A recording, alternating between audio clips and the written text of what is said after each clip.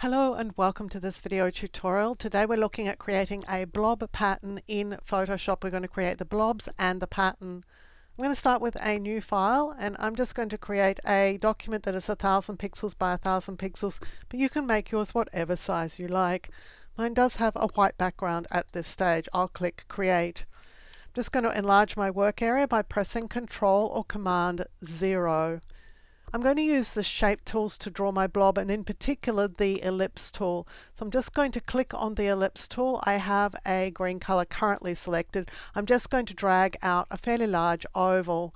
You can see that the fill color here and here are the same. That won't always be the case. So you will want to choose your fill color for your shape from this option up here.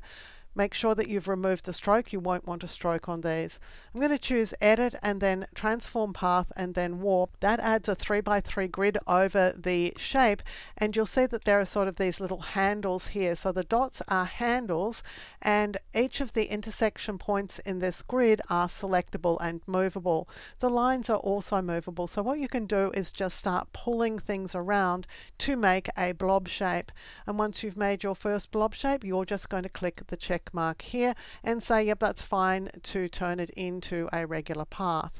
So let's see the layers palettes which I've got over here, but you can get to yours by choosing Window and then Layers, and you'll see that we've got what's called an ellipse. It's no longer an ellipse, of course, but it is a shape on a separate layer. So let's just make sure that you're using shapes. So let's go back to the ellipse tool and let's make sure that this dialog here, or this part of the control bar, says shape. If it doesn't say shape, just change it and remake your shape. So this time I'm going to use a pink one, and it's going to be another oval. I'm going to Edit, Transform Path and then Warp, and I'm again going to make a blob out of this. Now you can make your blobs as complex or as simple as you like for your particular design. Just click away from the shape when you finish making it. Go and reselect your ellipse tool, make an oval or make a circle or somewhere in between. Give it a color. Then go to Edit, Transform Path and choose Warp. And then you're just going to warp it. And you're going to build up these shapes until you have plenty of shapes in your document. Now if you want to quick start this process, that's fairly easy too. You're just going to grab one of your shapes and Alt or Option drag a duplicate of it away. Now provided you're selecting a shape tool here, you'll be able to then just recolor it. So I'm just going to recolor that shape. You can also rotate it, so I'm just selecting the Move tool here and I'm just going to rotate it around a bit to make a different shape from that particular shape. So you could do that pretty quickly to create multiple shapes. You're just going to hold down the Alt or Option key. As you drag one away, select one of these shape tools. It doesn't matter which one you select, just to give you access to the fill colors. I'm going to be using the pastel colors here, so let's just go and pick up a different pastel color. You could go back and choose Edit. You can go back and choose Edit, Transform Path and then Warp to warp it a bit further if you want to, or you could just simply rotate it. You're going to choose the Move tool to do that and then just rotate the shape around. You want to make enough shapes that you'll have sufficient to make your pattern. I'm just going to make one more of these. So I'm just choosing a different fill color. And this one I'm just going to rotate. In the Layers panel, you'll see your shapes, and so you'll be able to perhaps reorder them if you want them in a different order. So just be aware that that is an option too. You don't want to keep these too close to the other ones of the same basic shape. But once you've made a number of these shapes, you're ready to go ahead and make your pattern. Now I suggest that you also fill a background as you do this with one of the colors from your palette, because it's just going to make life a whole lot easier. So I'm going across here to select my fill color, but I'm going to do that from the swatches panel. So again, I'm going back down to my pastel colors and I'm going to choose a color to use as my background. With the background layer selected, I'm going to press Alt and then Backspace. Now you can press Option Delete on the Mac, and what that does is it fills the background with the color that you've chosen. It's just going to help us a little bit later. We won't have empty white gaps in our pattern.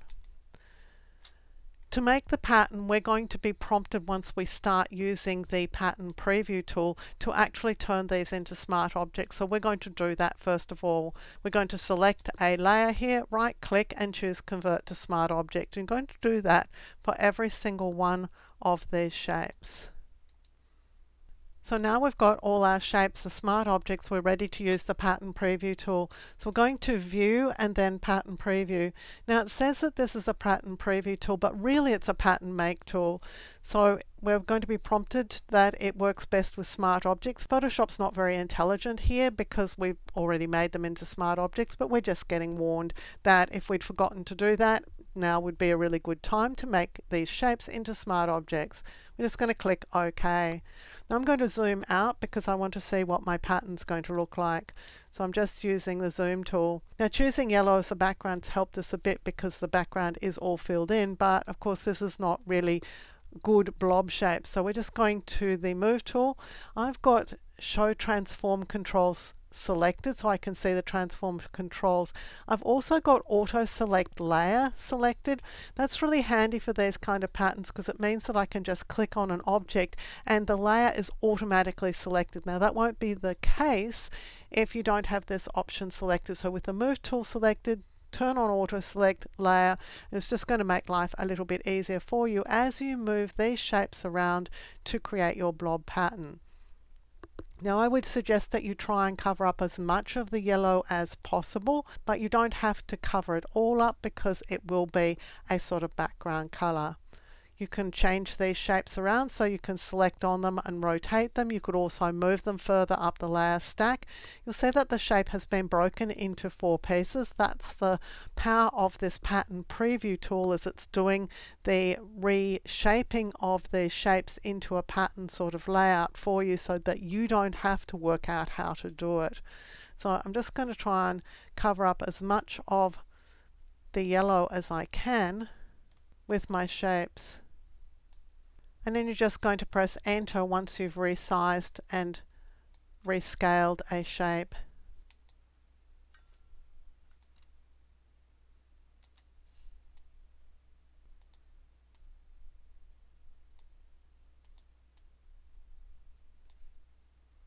I'm actually going to try and remove the yellow from my design. I'm not really happy with it, so I'm just making sure that I'm covering it up with my shapes. When you're happy with what you've got, you can add this pattern to the patterns dialog. So we're going to open our patterns dialog. To do this, you can choose window and then patterns, and then you're just going to click on the plus symbol down here, and that adds a blob pattern. I'm just going to call this blob 1. Now before we leave this dialog and before we leave this pattern process, you can get some extra mileage from your pattern. We've already made a pattern where everything overlaps, so what we could do at this point is make things different colors. For example, I'm just going to drag these colors into different positions. So we've got the same basic pattern, but it's going to look different because all the colors are layered in different layering, so that the colors at the top are going to show up a little bit more than the colors at the bottom. Because we've rearranged those colors, the pattern's going to be different. So let's go to patterns, let's click the plus sign, and let's call this blob 2. And I'll make another one before we leave here. It's blob 3. Once you've finished with this dialog, you're going to choose view and then turn off pattern preview, and that takes you back to your document. Now you can just save this document away because it's going to be easy enough for you to come and to change your pattern in future. Now one of the ways that you could change the look of your pattern is to actually throw a hue saturation adjustment layer on top of everything. I'm going to do that with layer, new adjustment layer. I'm going to choose hue saturation and click OK. What I'm going to do is walk my colors around. So by just dragging on the hue slider, I can get different colors in my basic design. We'll go to view and then pattern preview. And again, this is a pattern. It's the exact same pattern as we had previously, but this time it's got different colors in it. Now you could limit the color change to just the layer below by clicking on the hue saturation adjustment layer and choosing layer, create clipping mask, and then the color change will only affect the layer immediately below that hue saturation adjustment layer. So you could use this to just change one color by creating this clipping mask, or you can use it to change the entire pattern by creating a hue adjustment layer on top of everything, not limiting it just to the layer immediately below. I'm finished with this dialog right now. Let's go and see what our actual design looks like at work. So I'm going to choose File and New, and I'm going to create a document that's 3500 by 3500 pixels in size. That's just larger than the starting document that we had previously. I'm going to view my layers palette with Window and then Layers. I'm going to add a new layer that my pattern will go into. Let's go and get our patterns dialog. And the last of these patterns, the last three, are ones that I've just made in this video. So I'm just going to click on each of them in turn, and these are the patterns that we have made. This is one that I made earlier with different colors, obviously. But you can make these blob patterns quite easily in Photoshop by making your own blobs and then just converting them into a pattern using the new Pattern Preview tool. If you like carefully researched content like this, clearly presented in a step-by-step format so that you can get great results, then you'll love my Skillshare content. I'm a Skillshare top teacher. I have hundreds of short courses on Skillshare that you can access, along with thousands of other great courses, all for the price of a single subscription.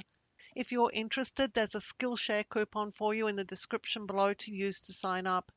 Using this coupon benefits me as a creator, and it helps me continue to make free content available here for you also on YouTube.